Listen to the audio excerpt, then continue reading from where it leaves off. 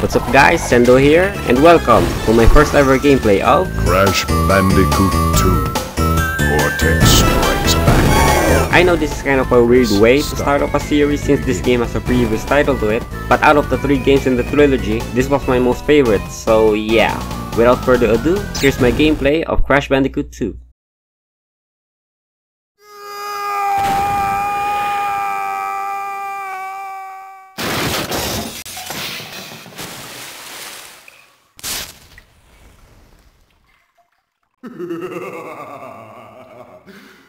Crystals. Of course.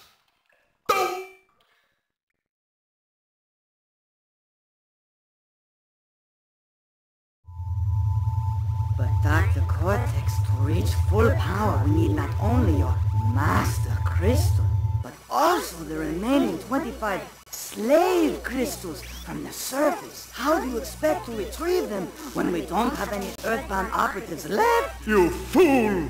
Do you think I'm unaware of the situation? If we don't have any friends left on the surface, then we need to find an enemy.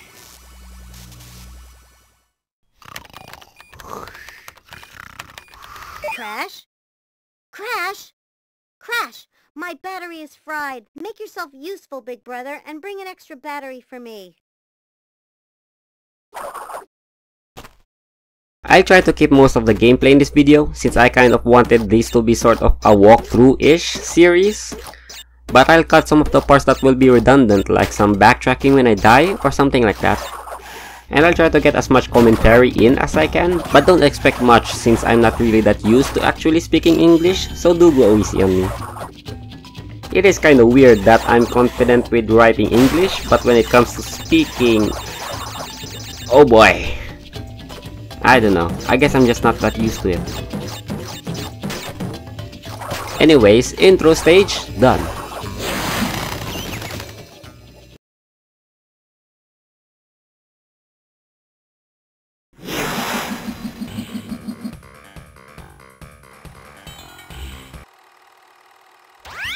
Well, well, well. If it isn't Crash Bandicoot, welcome. I apologize for the crude means used to bring you here, but I rather expect a written invitation would have been turned down. I need your help. Surrounding you are a series of 5 doors. Through each door lies a well-hidden crystal. The crystals look like this. Bring me the crystals, Crash. That is all I will say for now. We will speak again. Pretty much one of the reasons that I haven't skipped the cutscenes is that the game is pretty straightforward with actually giving you hints when you allow it to. And if you didn't know, if you actually skip the opening cutscene, you are directly sent into this warp room, skipping the intro stage. So, sucks if you can't get those little goodies back there, huh? Well, let's not drag this on for too long. I'm just gonna start off with a save, and off we go to the first stage, Turtle Woods. Another thing to note here is that I won't be pinpointing every single thing to commentate on since I'm going to assume that you know a little bit about Crash. What I am going for is a nice walkthrough on how to run Crash 2 efficiently. Like starting off, getting the blue gem first for this stage. You can get the regular gem first, then the blue gem, but by doing it this way, it kinda saves time due to a thing called Death Warp, which I'll demonstrate later on. Another thing that's going to be apparent in this gameplay of Crash 2 in particular is the maneuver trick that I'll try to implement as much as I can. Keyword being try. It's called the neutral slide spin. What that means is that by doing a slide, by letting go of the directional buttons and doing a spin while Crash is in sliding position, Crash will carry the slide's acceleration over to his forward spinning motion, effectively increasing Crash's overall forward speed.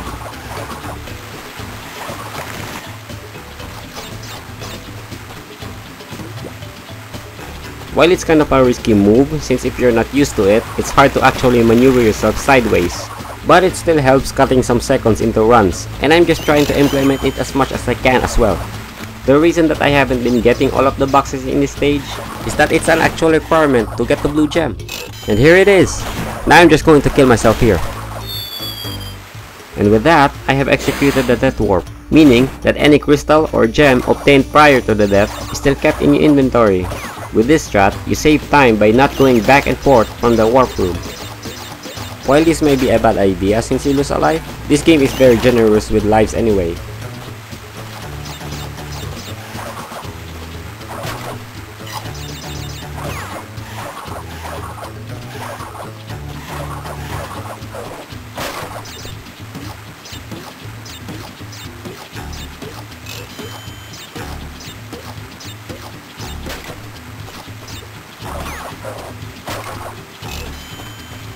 To be honest though, on the contrary of most people saying that they got the blue gem by accident, I on the other hand, actually got it through curiosity.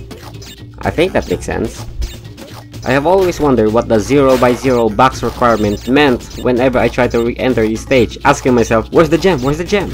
At first I thought it was a game bug, and then I just tried to actually not get any boxes, and there it was. I was blown away when I first discovered that. Man, old games and their meta secrets, huh?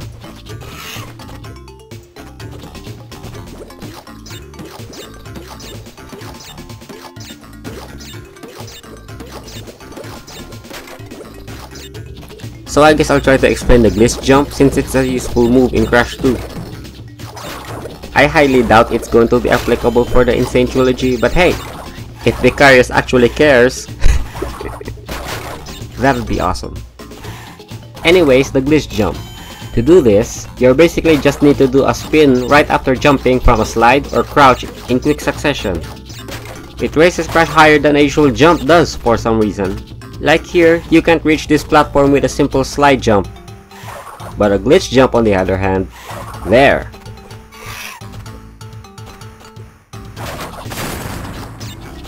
So I guess that's pretty much all of the explaining that I need to put out there. The essentials for an efficient Crash 2 run and completing this game 100%. And of course I will not be promising a no death run. Oh well, what can I do? I'm not an expert.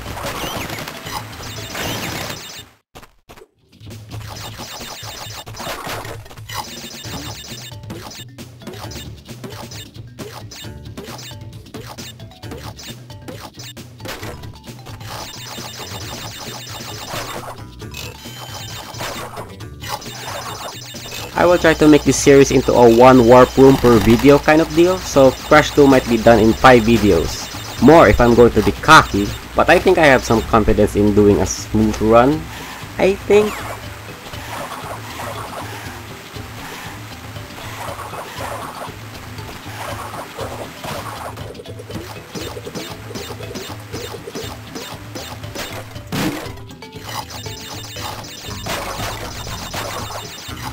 Also, one thing to note is the ability to do a slam after a glitch high jump, which provides additional hang time with the jump itself.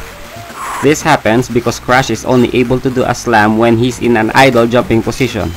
He won't be able to perform a slam after a normal slide jump, but since spinning reverts him back to his regular jumping position, you're able to connect it with a slam, giving you the potential to reach even greater heights. This will be helpful later on once we enter the second stage, Snow Go, for the red gem. Spoiler alert?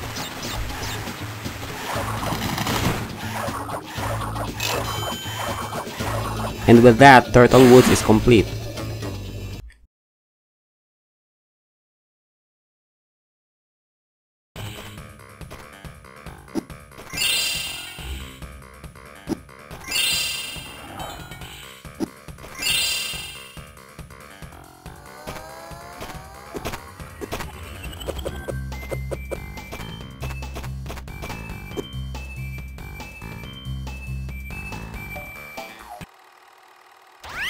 Well done, Crash! I knew I could rely on you. Now listen carefully. These holograms are hard to maintain. During the course of my intellectual pursuits, I have stumbled across a force that threatens to destroy the world. Crystals are the only means of containing it. The fate of the world is at stake. It is imperative, therefore, that you bring them to me.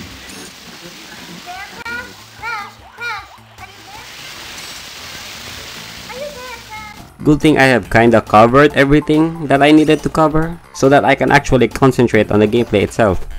Anyways, on to Snow Go.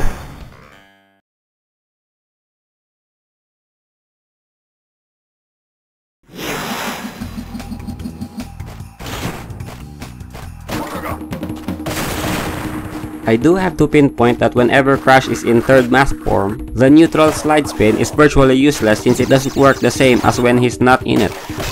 I don't know why, but it just does.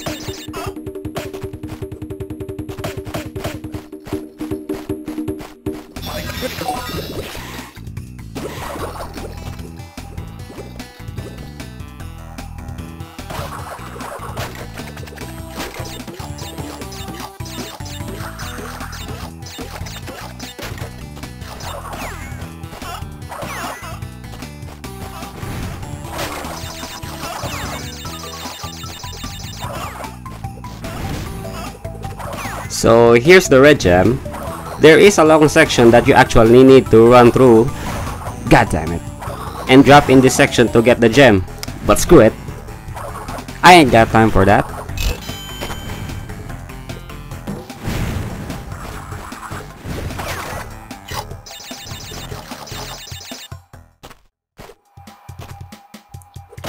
Yeah, do forgive me for the lack of non-obvious commentary. To be honest, there's so much that you can say on a game that's arguably known by everyone, and having to play it yourself when you already know what's going to happen. Again, my aim for this series, or just Crash 2 in particular, is to portray an uninterrupted walkthrough while trying to point out useful hints without the inconvenience of stopping the video. Or you could, if you don't understand what I'm saying. I think it's only going to be unique for just this playthrough in particular. The Insane Trilogy is fast approaching, and Crash 2 is just a good game to me. It's particularly structured in a way that you can finish the game in one go without the need for backtracking if you know what you're doing. Crash 3 is good, but I don't know, it's just my opinion.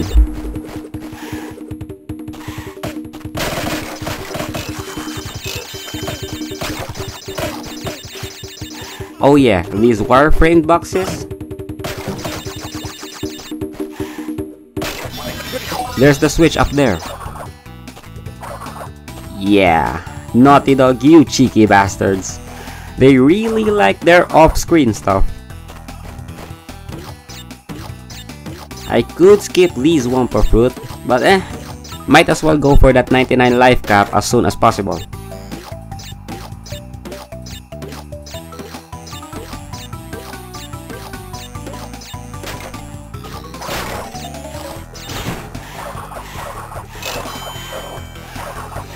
And with that, Snow Go is done.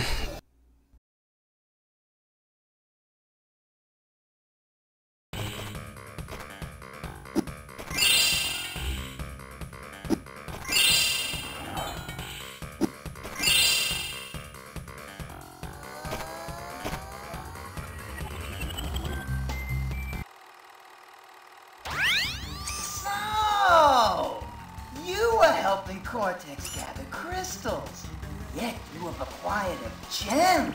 Interesting. Well, Crash, know this. As long as you are allied with Cortex, you are my sworn enemy, and I will do anything in my power to stop you. If the fate of the world is truly your concern, you must gather the gems, not the crystals. If you obtain all 42 gems, I can use them to focus a laser beam that will destroy Cortex and the space station he's created. Until then, I must use my forces to stop you from gathering crystals. Off to hang 8.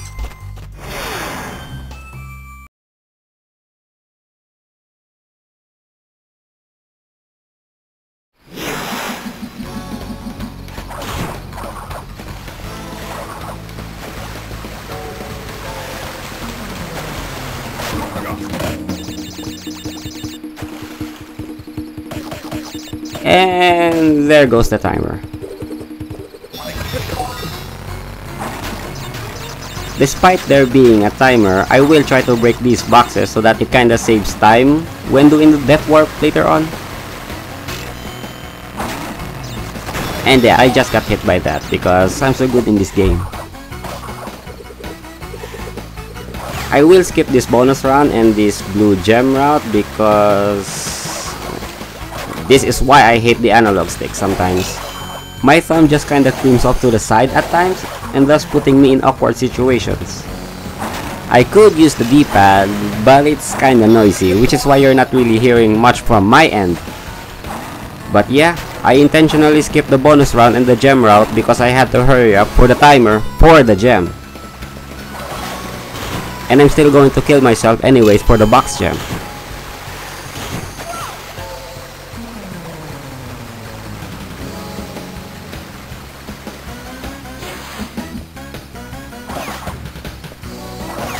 Oh, good lord. My analog plus thumb synergy at work, folks.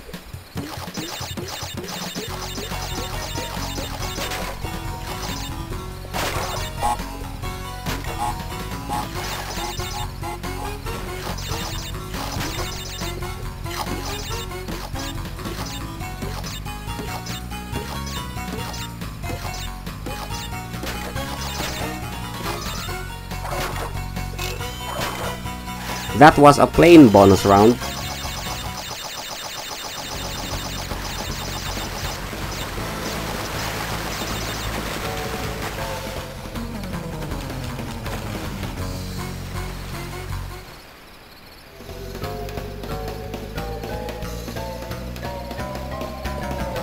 Oh yeah, which jumping mechanic did you guys like out of the 3 Crash games? I know Crash 3 had a little bit more realistic feel to it due to the added momentum when jumping. Like, whenever you try to land on a box, Crash will still move forward instead of completely stopping when you try to not move with the directional buttons. In Crash 2, like here, he actually stops upon landing on a box instead of being pushed a little bit forward. I just find it weird that Naughty Dog tried to revert back to that of Crash 1. Crash 2's jumps are made more precise, but I don't know, I just find it weird to be honest.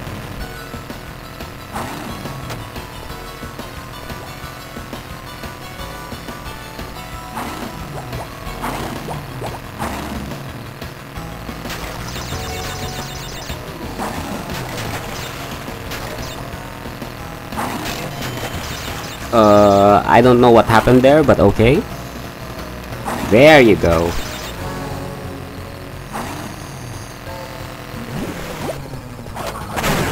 I'm not really sure what's the point of that platform over there. There is a specific maneuver that makes you jump farther than the glitch high jump, but I can't do it, so I will never know what happens if you reach that.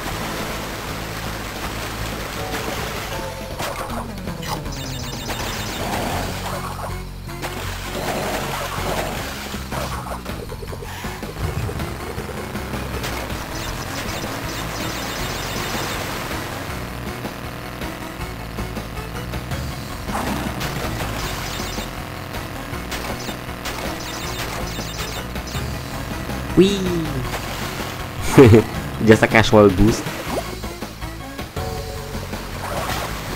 And with that, 3 stages are done.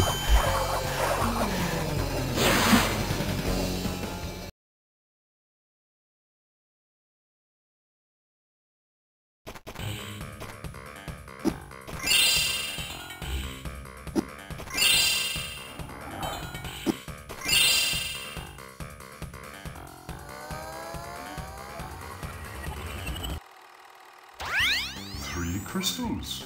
Not bad. I see you are getting the hang of it. I need to conserve power.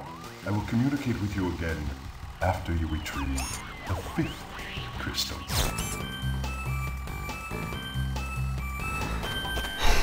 The pits.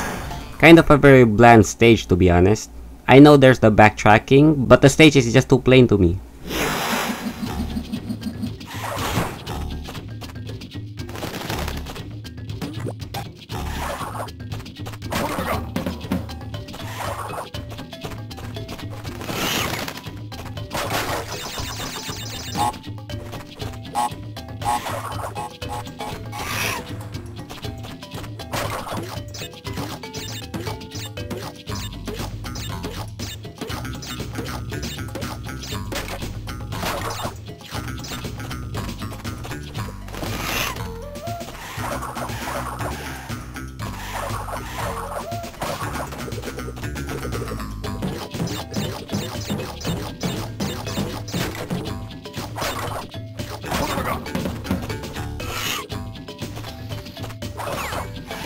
Let me grab these 2 boxes.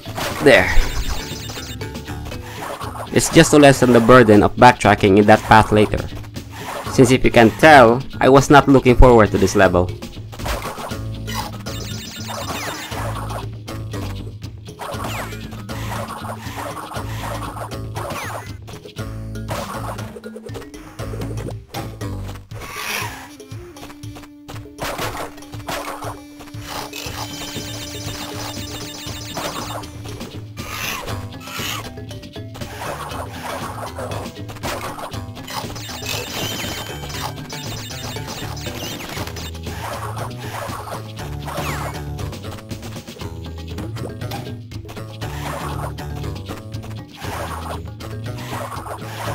Oh, nice.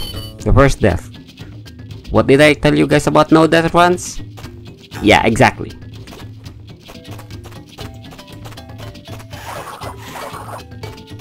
Not today, mate.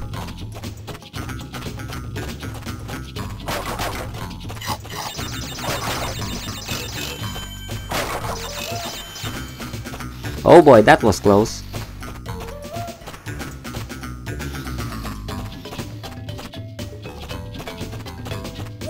And I died to that.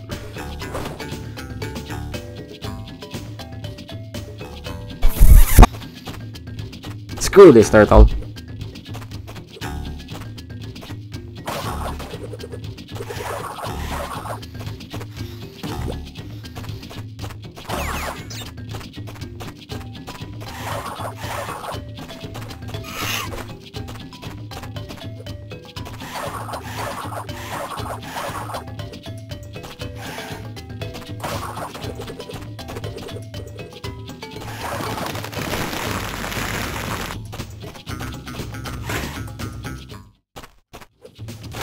I don't really get the point of these metal boxes. They're just there to break the pace of the game.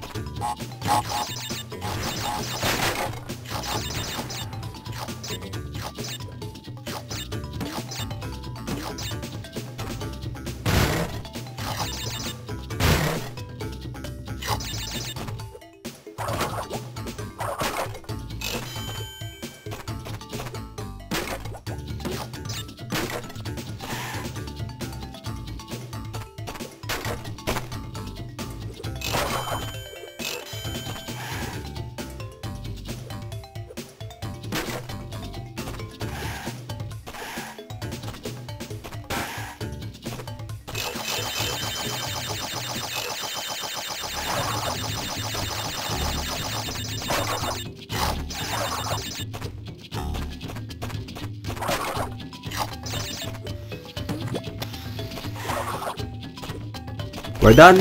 Let's not speak of this level again.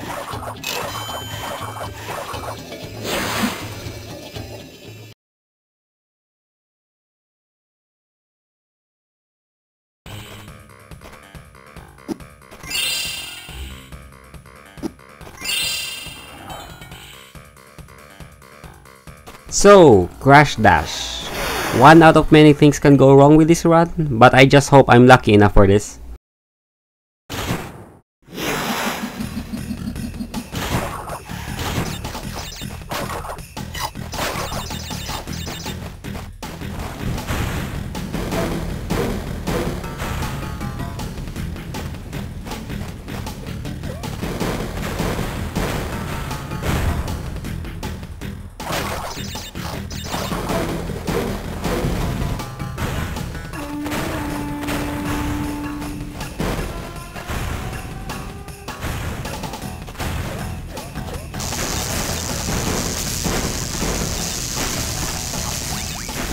Just a little side note, no pun intended, Crash won't do the animation if you're facing to the side.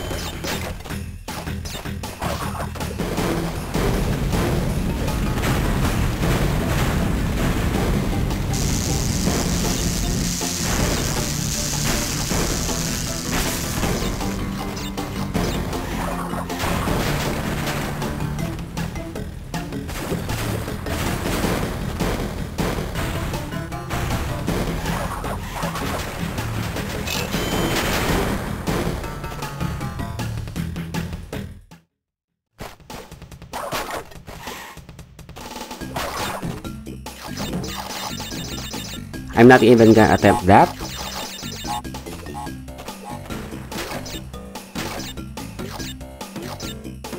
Wait a sec, let me just...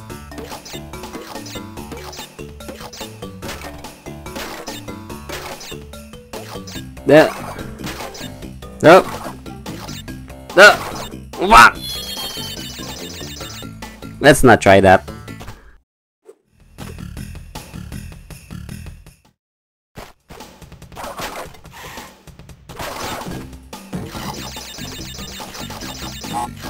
You know what? Screw this.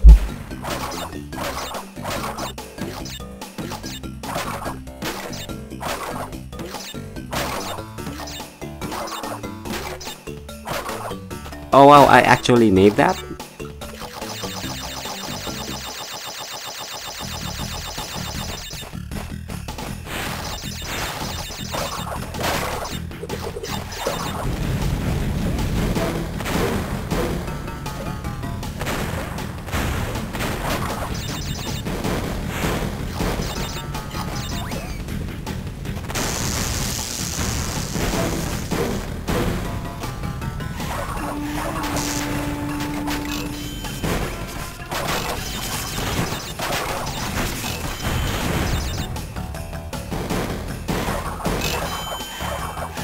Told ya guys, luck was on my side.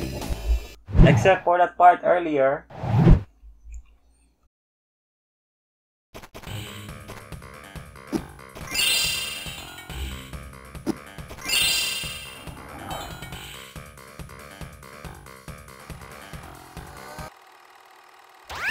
Listen up. We are not without enemies. Some of them you may even recognize. Although they cannot harm you inside this warp room, they can attack you on your way to the next way. To get to the next warp room, use the platform that appears in the center of the room. Good luck. So that's 5 stages down and off to the boss.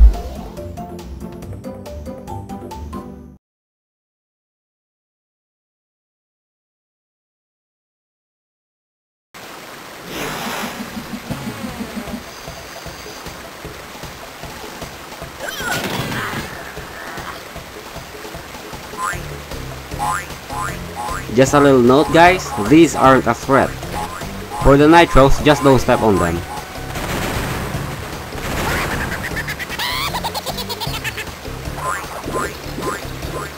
Yep, a very thrilling boss fight.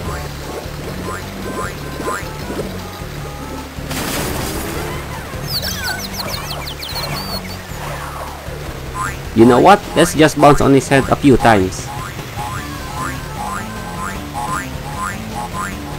Weird that he himself doesn't have a damaging hitbox.